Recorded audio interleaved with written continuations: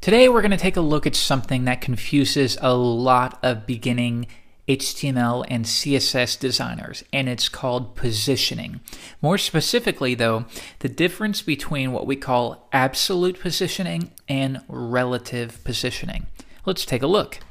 I am going to browse to my index.html file, and I want to create a box. So we can do that by using a simple div, and we'll give this a class of box. Now I'm going to leave it empty because we're only going to use style.css to style this box. First, we reference the class by doing period box, and now I'm going to set a width and a height of 200 pixels. And in fact, why don't we increase this to 400? And I'm also going to set the margin to auto to center it on the page. And finally, set a background color of red. Now, if I load this in the browser, this is more or less what you would expect, right? So let's take a look at positioning. What if we wanted to move this box to the left? All right, I'll show you how. First, we'll set what we call a positioning context. Position is relative. And when you set this, you now have the ability to specify top, left, right, and bottom values.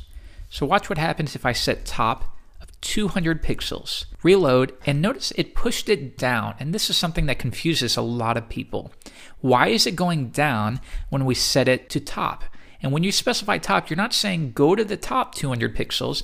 What you're saying is from the top, push it 200 pixels. So if you can imagine little guys on each side, and what you're saying here is get the guys on the top, and they're going to push this box 200 pixels. And the only direction they could push the box is down. So if you said right, we're going to get the little guys on the right, and they're going to push it to the left 200 pixels. If I load, now it's been pushed to the left. So why don't we remove the margin, reload the page, and now you see that's being pushed off the page because of this right value. So I will remove that. Next, you notice this little bit of spacing. Where is that coming from? Remember, that's coming from the browser's default style sheet. We can remove this by setting body margin 0. And now that little bit of spacing has been removed. Now, if we want to move our box to the left, how about 400 pixels? Now it's been adjusted. What if we want to move it down as well? But remember, we don't do bottom because that would push it up, because the guys are on the bottom and they're going to push up, as you can see right there. So instead, we want to specify top, and we'll push it down 200 pixels like so. So you might be thinking, okay, well that's easy enough to understand, but what about absolute positioning? That's a different option. When we specify absolute, now see how this changes. Reload the page, and it's identical, but it's only identical because we are specifying it in terms of the browser window. It's going to be very different though if it's within a different context. So for example, why don't we cut this out, and once again I'm going to specify margin of auto. If we add a positioning context again, and let's test it out, left 20, top 30, it moves it right there. But if I change this to absolute, it's going to be different now. Reload. What? Why did that happen? That makes no sense. Well, it actually does. We are now saying absolutely position this within its parent. So I know this is a little confusing. Absolutely position this within its nearest parent that is positioned. In this case, its nearest positioned parent is the body element.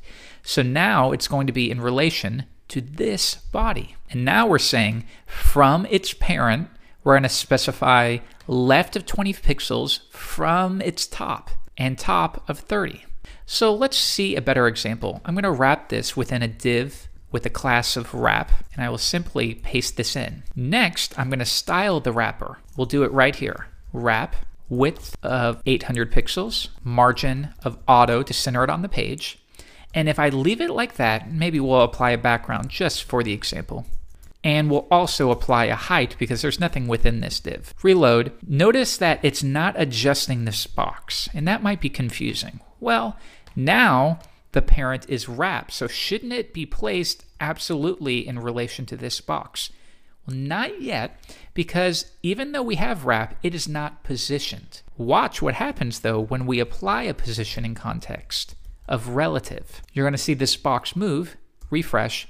Now it's changed because now we are setting the box positioned absolutely in relation to its nearest parent, which is the wrap. So now it's limited to the width and the boundaries of the wrap. Hopefully that makes sense. As I'm explaining it, I can even imagine it being confusing, and it probably is, but just stick with it and work with me through these examples. Because there's a positioning context, left 20 pixels is no longer 20 pixels from the browser window, but 20 pixels from the left boundary of that parent right here. If I set it to 0, it's going to be right up against that edge. If we remove position relative, the nearest parent is the body or the browser window, in which case it's positioned all the way over here. That's an important distinction to make. So when would you use absolute positioning? And you do it for little things like this. Let's say we have a width of 80 or 70.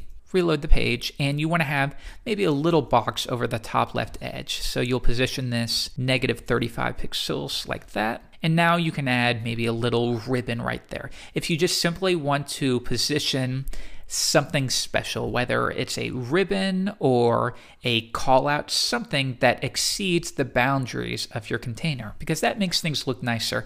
Everything shouldn't have to be bound by very straight lines. This can add a nice little effect. But that's not the only way. There are many, many ways that you would use absolute positioning, and we're going to cover some more of those as we continue on in this course. So what you need to take away from this is a relative positioning gives us the ability to specify top, left, bottom, and right values. So notice the wrap, if I set top 50, this is going to be pushed down.